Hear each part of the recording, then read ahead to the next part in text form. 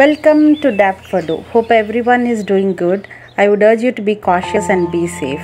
In today's video, I will show you how to make a cardboard box birdhouse, which can be used for a school project or a just fun DIY for your garden. So I am using various kinds of boxes, one rectangular box and these pizza boxes for the roof and the side roofs. And for the bottom I have taken a big rectangle chunk and I have adding up to make it more stronger and just covering it up with a nice green paper. You can use alternatively acrylic colors as well.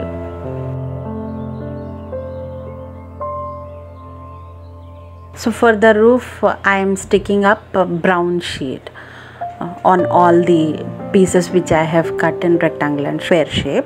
And for the entryways of the bird I am making a circular shape and a curved door shape for the bird to enter in, and I am using a craft knife.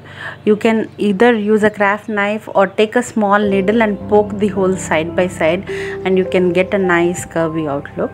And now I am covering the box with colorful paper. You can always paint it across as well. So I have completely covered the box, and for the entryways I am just slitting across the paper and I will fold them inside so that it will give a neat finish to the outside. Just add a little bit of glue and push it inside. I'm decorating the entryways with colorful markers or of your choice, any laces or anything like that. And for the roof I am giving a tile look. Now I'll stick the rectangular box to the base with the help of glue gun. And for the roof I'm using the big rectangular pieces to make a curvy top, like a V-shaped one, and I'm sticking it.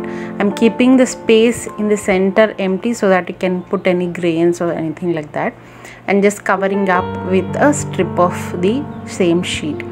And now for the side roofs I'm just sticking up these caps which I have as a poles for the support. So I'm sticking up the side roof also. Just keep an half an centimeter space folded so that it will stick nicely, and stick the side pillars also. So, and I'm just decorating the bottom with the frilled paper.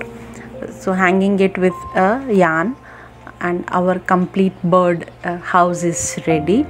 You can keep some grains for the bird to come and eat, and little bit of water in any small utensils or cups, and you can hang it in your garden or balcony, and the bird would be happy to come and enjoy the bird house. Thank you for watching. If you enjoyed this video, please like, share and subscribe. Namaste.